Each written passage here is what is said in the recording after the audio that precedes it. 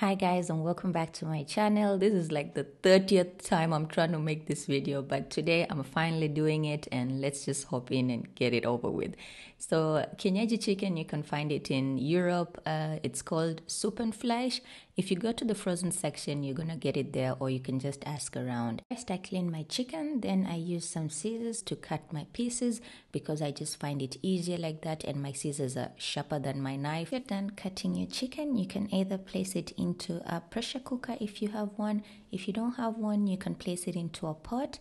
Then you want to add in some water, stir everything around, and place it on top of your cooker and let that cook for 30 minutes until the chicken is soft. Next step is we're going to take ginger and garlic and mash that up together and just also add it into our chicken. The ginger is going to soften up the meat, and the garlic is just going to add a little bit of flavor to it. We want to cover that up and go into our next step. We have some oil. You can either use avocado oil, olive oil, whatever you choose.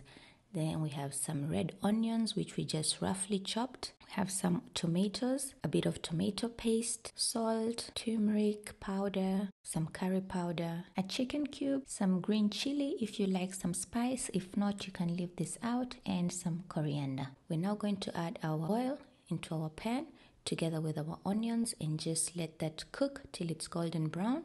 And we're also going to add in our salt.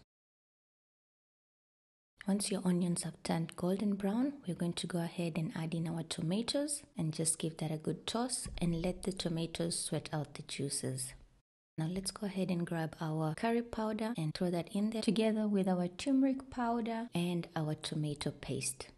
Mind you, the chicken is still cooking and we are just making the stew now. So when the chicken is done, we'll just throw everything into the sauce.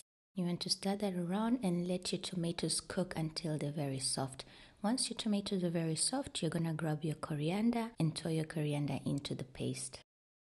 So the paste is looking good. We're going to add our chicken stock cube and we're going to add in some water together with that. That looks amazing, guys, as you can see, and it smells so nice.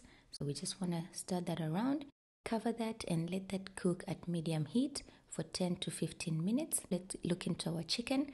You can go ahead and taste your chicken, and if you feel that your chicken is tender enough, now it's ready to mix it into our sauce. And if there's a little bit of water remaining on the chicken, you can also add that into your chicken. Once you've mixed all your chicken together in the stew, we're going to add 1 cup of water again, depending on how you like it. If you want it dry, don't add any more water. If you want it with a bit of sauce, just add in a little bit of water and let it cook.